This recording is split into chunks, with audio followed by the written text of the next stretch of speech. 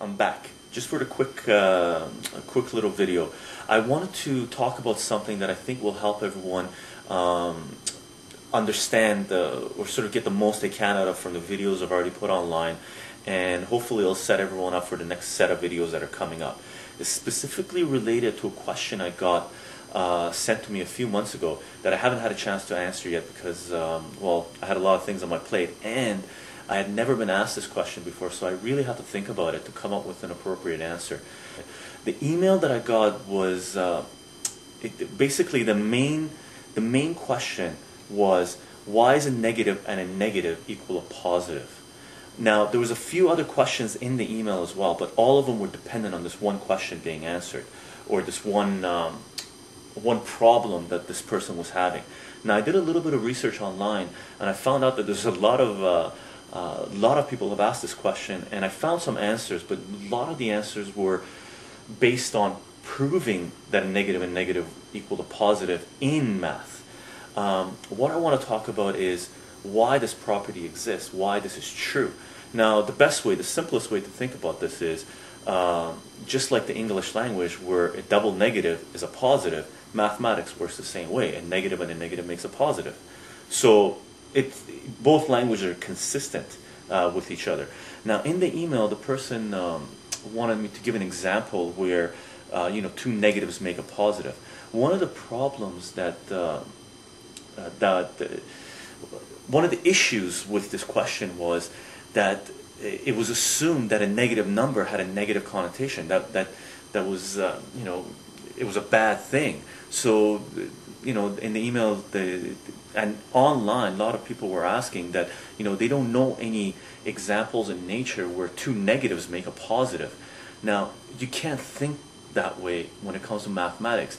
Math is a it doesn't have any emotions attached to it. It's just a language. So when we say we have a negative number, it doesn't mean it's a bad number, or if a positive number is a good number. A negative number, it just means it's a negative number. The negative part is a property of that number.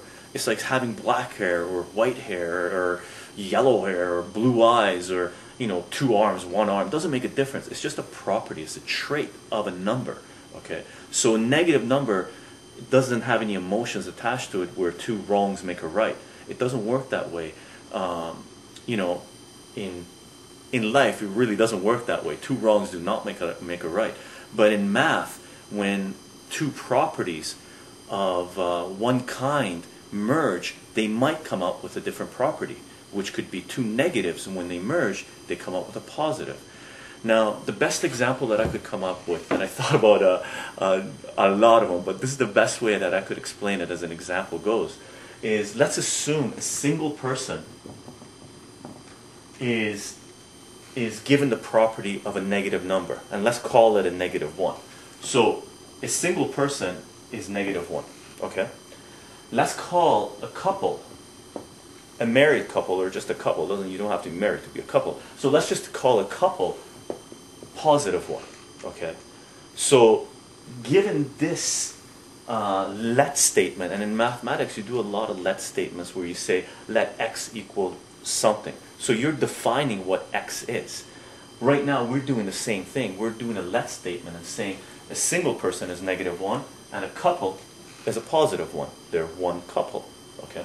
So if we take two single people, -1, and merge them, -1 times -1, you get +1, which is consistent with our let statement, which is consistent with the language of mathematics, and it's also consistent with English. Now, keep in mind that in math, words have meaning. So and in mathematics means multiplication. With in mathematics in general means addition. Okay, I'm not sure if you can see this actually, but maybe I should make them bigger. So right now, we sort of prove to ourselves that two single people merging, a negative and a negative is equal to a positive. If we use the with statement, this also is consistent. It's true. So we could say, let's say two single people go to a party. So one single person comes with another single person to a party, then you have two single people. Oops, this should be a plus, sorry. So for both operations, and multiplication and addition, they're operations, okay? This dot really means multiplication. Okay? So with both operations, the AND statement and the with statement, a single and a single makes a couple. A single with a single makes two singles, okay? So keep that in mind. A negative number doesn't have a negative connotation. It doesn't mean it's bad or it's good. It's just a property of that number.